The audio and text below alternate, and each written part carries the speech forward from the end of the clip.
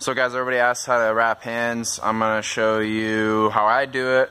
You can find a bunch of tutorials online, but this is a good option. And plus we're using the custom Broome County Martial Arts hand wraps. Okay, so some guys say you roll it up into the nice ball or whatever, but really what you're going to do is you're just going to throw them out on the ground anyways. And then find your spot. So here, usually there's this side down, so this one you can tell the seam is down. That makes sure that when you go through you'll have the Velcro where you want it. Alright, so we're going to start with our thumb, and everything's going to go over the back of our palm. You're going to have like a nice little coin roll right here, nothing in the palm of your hand with this wrap. So I'm going to go fingers open.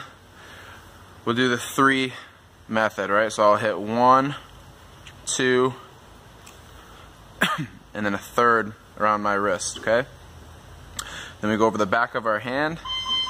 We're going to wrap up our knuckles, okay? 1, 2, 3. And the reason why I like this is because you can, if you want to put like a foam pad or something like that, protect your knuckles, you can lock that in right here, okay? So again, this is my 3rd wrap right here.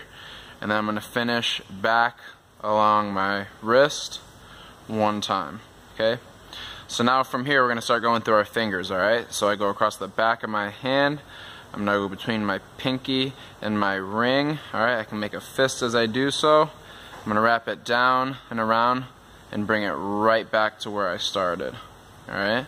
Then from here we can lock that in if you'd like, or you can go right into the next one. That's choice is yours. I personally like to lock it in.